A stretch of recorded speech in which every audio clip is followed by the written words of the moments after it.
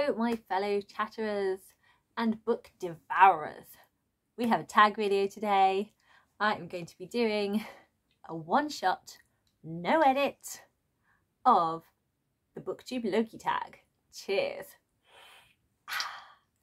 So I was tagged very kindly by Anitha from the channel Anitha Gade. This original tag was created by Eric from Breakeven Books 8 months ago.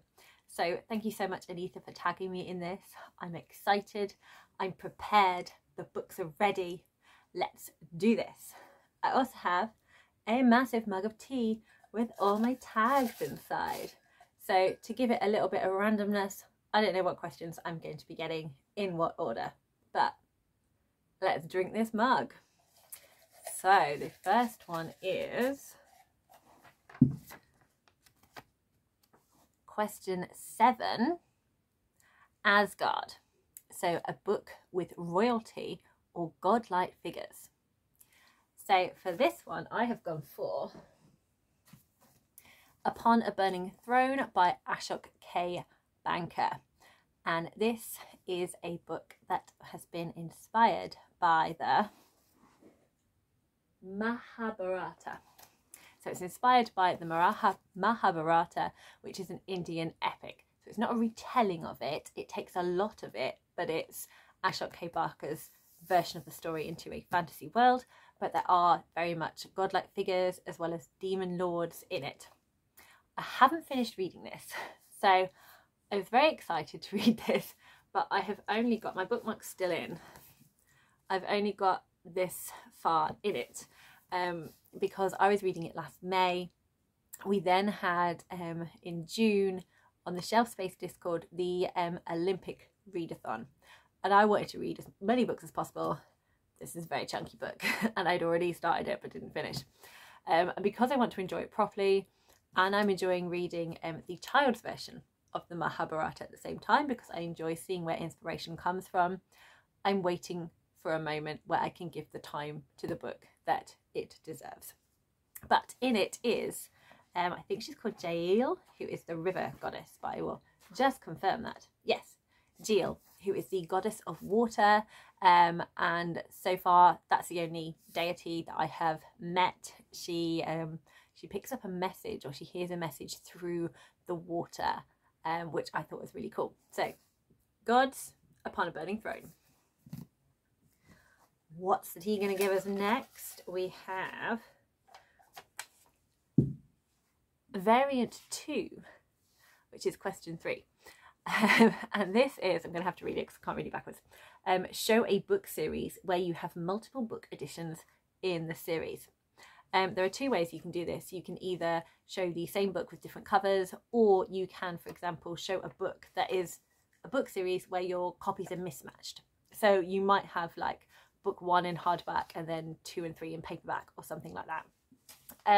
So if I could be bothered to increase my pile of books, I would show you the Winternight trilogy, where I was fortunate enough to get the final book, Winter of the Witch, in hardback because I think it looks absolutely beautiful. It's the UK edition and I absolutely love it. But sadly you cannot get hold of books 1 and 2 in hardback, so I have them in paperback. It's still beautiful, but I do prefer hardbacks. But the one I'm actually going to show you is, I might have mentioned this series, I might have spoken about how I read this series, but I have Words of Radiance from the Stormlight archive. So here are the UK paperbacks of Words of Radiance, because they break them into 2 parts because it's that mahusive. So this works perfectly for me because I absolutely devour this book, this series, and it follows me around and I can get it all dog-eared and kind of bent, and it's just very easy to kind of walk around with. But I love, love, love the US hardbacks because they have embossed, light is awful so you can't see it, but don't worry, you'll be seeing this again at some point. They have an embossed shard blade, and let's show you the pretty. Oh, beautiful artwork on the end pages. So I have this for my reread, which I'm very much going to be getting to soon, and I'm so excited, and the paperbacks for my initial read. So same book, 2 versions in a book series. Okay, next one is question 9, which is an illusion. This is a book you bought because you thought the cover was pretty, but it ended up being bad. I find this hard to do, this one, because generally when I buy a book, even if it has a pretty cover, it's because I am excited about the story and the premise. And all the books that have been beautiful that I've picked up have been lovely stories, which is wonderful. So yay that I don't really have one for this book, but I'm going to show you something anyway. So I have 2 books that I haven't read. I haven't read them at all. And this kind of jumped my list. It jumped up my list. I'm very interested in it. It's a thriller. I'm very intrigued by the premise, but it jumped up the list because Waterstones did an edition with these sprayed edges, and it's so pretty, and you can't quite see it, but there is swirliness going on here as well. And yeah, and it's just, I just think it looks really cool, and with the sprayed edges. So because I wanted to get a copy with the sprayed edges, it jumped up my list and is in my possession, but I have yet to read it. And this is The Lamplighters by Emma Stonex. And the other book, similar thing, is Of Women and Salt. I think the cover looks really cool. This, £2 in a charity shop. I saw it. It was on my list, but it jumped up my list because I'm like, who can refuse that bargain? It's, what a lovely copy of this book. Yay! And nice green end papers in there. So I'm hoping that they are not an illusion. I'm hoping they live up to their covers. But at the moment, we don't know. We have no idea. But one book that did not live up to the hype for me, sadly, was Gone Girl.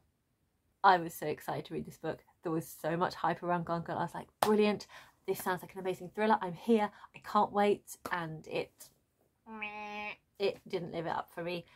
Because I guessed the plot twist, because I was thinking, what is it about this book that has made so many people love it? Because I'm not feeling it right now. I'm not feeling what it is. And I was like, unless it's that. And it was that. And I'm like, well, I already guessed. And then it just didn't do it for me, sadly. So that was my illusion from the hype. Next, we need to pick another tag. What's it gonna be? What am I gonna find in the tea? Oh, here we go. We have question 2. Oh, you can't see it. Question 2, which is variant 1. Show a book you have more than one version of. So, as a lover of books, I did used to be more selective with what I bought. If I'm spending money, I want it to be a new book that I haven't read before. But then I realised that, do you know what? I'm also a book collector, and it's actually okay if I want to buy a second version of the book. So this is the first book that I have done this with, apart from Brandon Sanderson, but that doesn't count because of other reasons. And this is, I've shown you this before, and I think it was one of my Booktube newbie tags, but you can't tell, this is Sense and Sensibility. And I love this book because it's really small. You can fit it into a teeny tiny bag just in case you need a little comfort read with you. And it's all really, really floppy. It's very old. I don't actually know when this version was published. Let's find out. Oh, look, there's Jane. Hi, Jane. We're on first name terms. It's fine. It's totally fine. This edition was published in 1953. So this is a 1953 book, which is so cute. But it gets lost on the shelf and you can't really see it. See, even though I love it, I have seen other beautiful versions of Sense and Sensibility. Did I say it was Sense and Sensibility? Sense and Sensibility by Jane Austen. I have seen other beautiful versions of it, and I was like, do you know what? I think it's okay that I treat myself to one of these beautiful versions. And so I've recently acquired, this is going to be awful because of the lighting, but I haven't yet felt able to take off this plastic protective cover, but this is the Seasons edition of Sense and Sensibility. Sorry about the glare, but I love it because you have Eleanor and Marion Dashwood here in the lovely Devonshire country. There's a little cottage, and I just love that because what I really love about this book is I just love this female sufficient household where they just all live by themselves in a cottage in Devon, and I just think it's really cool and beautiful. I was like, yeah, I'd love to go hang out with them in their little cottage and read poetry and go painting and go on lovely walks. It just sounds delightful. So this is a really beautiful, beautiful copy. And I'm allowing myself to get another copy of every single Jane Austen book because I read them a lot. They're a big comfort read for me. I love hanging out with the characters. I find them hilarious. I find them so funny. So it's my treat to myself that I can have pretty books of my favourites. Okay, let's get this tea drunk because we're now on 10 minutes. Number 6 is Timekeepers. So this is name a series that has stood the test of time. And you get bonus points if it's a trilogy because there are 3 timekeepers. So I've gone for an obvious classic because I'm currently rereading it. And that is The Lord of the Rings by J.R. Tolkien. And it's a fantasy classic, and I've just reread The Fellowship of the Ring and just fallen in love with this world again. I'd forgotten how funny the hobbits were.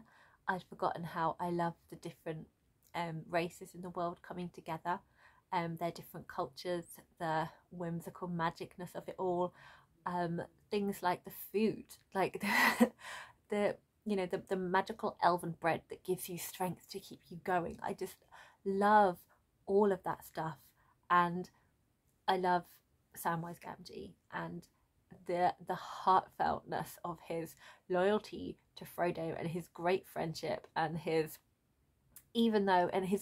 ceaseless optimism that actually, you know, maybe they are going to be like Bilbo stories and live happily ever after till the end of their days. I love the bookishness of it, how it's this love of lore and legend and tales and storytelling, and how all of the characters love a story. They love an adventure story, and it's yes. It's absolutely stood the test of time. It's just as charming and adventurous and magical as it must have been when it was first written and people were allowed to read it. And I really like these copies. Two Towers is currently being read, so it's on my reading shelf, but these are the 2 that I have. So got the Fellowship of the Ring here, and we have the Return of the King. But I have to mention another book that has stood the test of time, and it's another fantasy series because it's my favourite. And this is one of my favourite authors, and it is Terry Pratchett. So I have Weird Sisters here, and I think this absolutely stands the test of time. I've recently reread the Witches series. I read it possibly 20 years ago. What am I now? 35, 15? Yeah, 20 years ago, which just seems ridiculous. I was a teenager 20 years ago, but hey, life reality check here. And it cracks me up still. It's so funny. It has a sort of a parody to Macbeth in here, but that's not the whole story. So you have that certain like cultural appreciation of it. You have these wonderful 3 main characters who are witches, Granny Weatherwax, Nanny Ogg, and Magrat Garlick, and their relationship between the 3, they complement each other so well, and they are all very different females but equally strong in their own rights. I love them, and I think Terry Pratchett deserves more kudos for how well he writes women. All of his women characters are very different. There is no stock female character in his books. They all feel so layered, they all feel so different, and they don't apologise for who they are. There's no like, oh, I want to be strong and fight with a sword, but I like pretty dresses kind of thing. It's like, I'm me, I'm here, I'm gonna do this, and I love it so much. And so yeah, he absolutely stands the test of time. Respect. Okay, what's next? We have number 8, which is Daggers, Loki's Daggers, a book that cut you deep and made you emotional. So for this, I've got 2 for 2 different reasons. So the biggest one, the one that I thought of the most when I heard that prompt, was Beloved by Toni Morrison. And I read it for the first time last year. I can't even begin to kind of describe this book, but it is about an escaped slave who made her way to freedom with her children. She sent her children on ahead, and we meet her years later, and we don't know what happened to her family, but you get the idea that something happened. And in a sort of disjointed way, you have different segments of the story. You have the present story that's going on at the moment. You have the kind of the journey that she had, and then you have like her life as a slave. And there is an incident that happened that affected the whole of the family, and they're kind of having the repercussions of it. And the incident that happened, it happened because of how badly it was to be a slave, like how she would want anything other than to return back to that life and for her children to be in that life. And that feeling, like, it's awful, and you totally understand how she gets to that point. I can't say anything more because I don't want to spoil it, although right at the beginning it talks about how this was inspired by like an incident, or like a reading of like an actual thing that happened. Talk amongst yourselves again. I should have prepared this more, but I didn't. I'm sure it was a thing. I'm sure it was a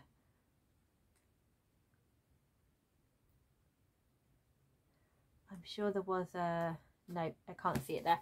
I'm sure there was like a newspaper article about the thing that happened in here that inspired this book. So that happens right at the beginning. So I read the foreword first, and it says it in the foreword. So there was a part of me that suspected what it was, but I don't want to give it away and spoil it for you. It is so, so legs are going dead. I have to stretch them out. It was so powerful. It was just, I still can't completely explain it or describe it. But there is a kind of like a ghostly aspect in here. And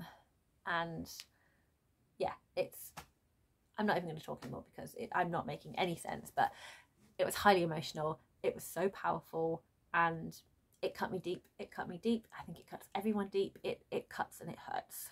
And yeah. So the other one, focusing on the more emotional side, and kind of deep and heavy in a different way, is to do with an identity aspect and a feeling of deserving love. And that was in the book Felix Ever After. I wasn't expecting to be as emotionally affected by how Felix feels in this book. I knew I was going to appreciate the story, and I probably would be very fond of Felix, and I probably would be emotional, but I didn't expect to cry, and I found myself crying when there's a moment when Felix realised, oh, actually people could love him, and he is worthy of love. So Felix Ever After is the story of a trans boy who is basically kind of struggling with the pulling together each kind of different part of himself. So the fact that he's trans, the fact that he's black, the fact that he's from a single parent family and his mum left, and the fact that he's poor, and the fact that he has dreams and wants to achieve them and wants to be worthy of love, but still hasn't kind of got to the point of feeling that that's going to be possible for him. So it's a really big exploration of identity, and I thought that was what was going to affect me, but actually it was that someone could love him. And that moment, I just started crying. I just started weeping when he realizes that someone could love him. So there we go. We've got deep and emotional there, and it's time to move on. Tea first. Okay, I've no idea how many more tags are left. I want to end on a better one, so we're going for this one first. So I cheated with the randomness. Question 4 is prune. A book that you recently got rid of or are planning to get rid of. So this book has come off my shelf because I've been earning more books. There's more books that I want. There's more books that will be coming onto my shelves, and there's only so much room on a shelf. And I like having books facing outwards because my books are also art as well as a place to store books. So I had to kind of go, right, okay, let's have a look at the books again, because now I have new books that I love. It means other books that I enjoyed, maybe I don't need them anymore. And sadly, one of those that needed to go was Graham Norton's A Keeper. I read this book, I enjoyed this book, I really love the cover. It's a really nice copy. We have a nice little, some trees on the end pages. Do we have a tree on the cover? Plain white cover, and then we have a little tree on the spine there. So it's a very nice copy of the book. It was a very nice story, but thinking how many books I want to read, how many books I'm enjoying rereading, it's not going to be one that I'm going to reread. I enjoyed it, but it's time for someone else to have the story and enjoy this beautiful copy. So this will be coming to a charity shop near you where you can pick up a book. So yeah, I was lucky enough to get hold of this book that I'm excited for. So maybe someone's going to be excited about this one. So bye bye Keeper, you're leaving the house to go on to a better life somewhere else. Which leads me to my final tag. And we have question number 5, enchantment. So ending on a good one, it is a book that had you under a spell, a book you could not put down. There's so many, which is wonderful. How lucky to have so many fun books. So I'm going to talk about a middle grade and I'm going to talk about an adult.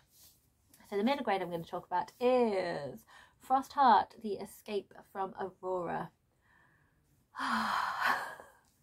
I love this series. It is so heartfelt. You have a found family, you have a magical world in ice, you have these creatures called the Leviathan. Do we get a picture of them? Yes, there we go. That's a Leviathan. We have flying ones, we have swimming ones. They fear the Leviathan, but Ash, our main character, hears their songs as beauty, and he wants to sing with them. He feels them sort of calling to him, and that is something that is kind of like taboo. You don't do it. He is a song weaver, and song weavers are kind of like outcasts in a way because of their connection to the Leviathans. People fear them. They fear that the Leviathan power is going to kind of take them over, because they want to sing with them. So he's facing a lot of discrimination, but he feels that maybe people are wrong. Maybe there is something else that the song weavers can do. He wants to be given a chance. He wants to not be shunned from society. So this is the second book in it's a trilogy. This is the second book. The first book is over here, called Frost Heart. They're written by Jamie Littler, who also illustrates them, which is wonderful because they are so beautifully done. Let's do the little peek through as well. Point that I had before. Oh yeah, so there's like a history of kind of what happened in this world before. There's a mystery of his parents, and all of these things really start being pulled together in this book, and I couldn't stop reading it. And I really wanted to jump into the third one immediately after finishing this one, but there were so many other things I needed to read, and I thought I want to appreciate it fully. Let's give it another month. But yes, could not put this down. I'm charmed. It's one of my favourite series. The adult book that I have chosen is another epic fantasy, and it is Ruin. Ruin not the book that ruined me, actually. There's many people who are like, this book made me cry so much and I love it. That wasn't the bit that made me love this. The bit that made me love this when I literally leapt up and punched the air because I was so excited by the payoff we got in this book. This is the third book in the Faithful and the Fallen Quartet. It is written by John Gwynne. It's an adult epic fantasy. It is a very kind of classic, but there's a lot of stuff that happens in here where you've been wanting for it to happen. There's things you weren't expecting to happen. There's a lot going on. There's a lot going on. I can't even begin to explain what this book is about. But there's a fantastic found family in here. There is good and evil. There is angels and demons. There are lots of kingdoms. There's lots of politicking. There's a lot going on. There's fantastically written characters of all ages, of all abilities, and I just absolutely love it. I love this world. I love these characters and the payoff and the emotional moments I had in this book, moments of pain and elation. I just absolutely loved it, and I just raced through it, could not stop reading it. It was just so compelling. Thoroughly enchanted by both of these. Thoroughly enchanted.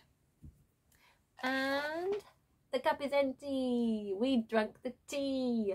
Done. So all that remains is me to tag some other people.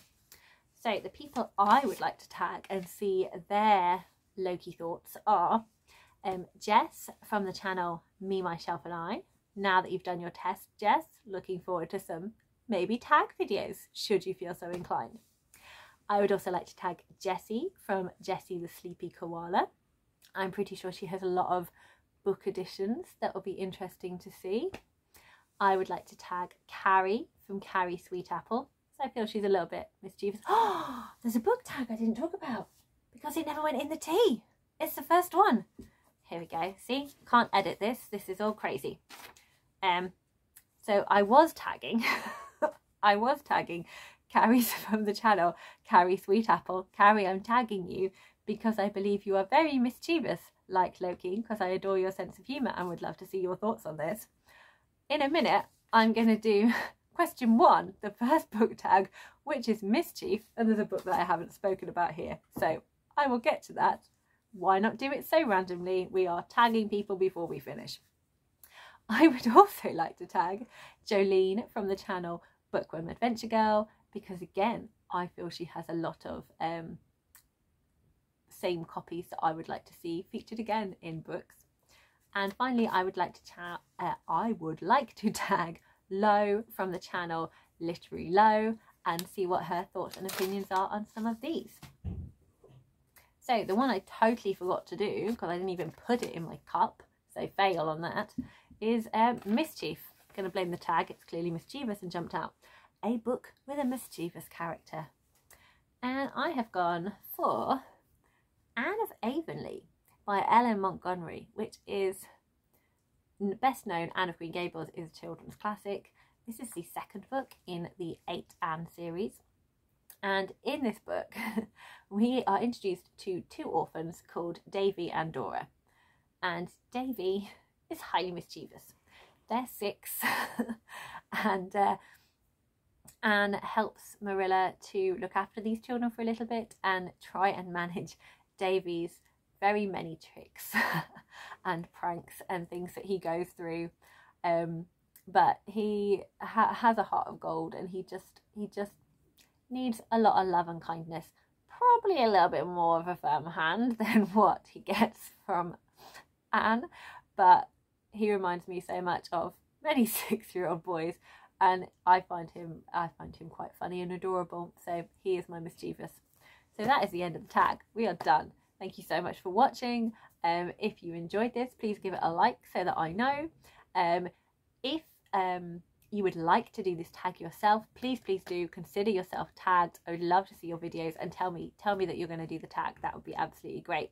And if you enjoyed this and want to see more, please do think about subscribing. That would be really nice. and chat to me in the comments. That would be wonderful. But if you're just happy to watch and carry on, thanks for stopping by. Happy reading, everyone.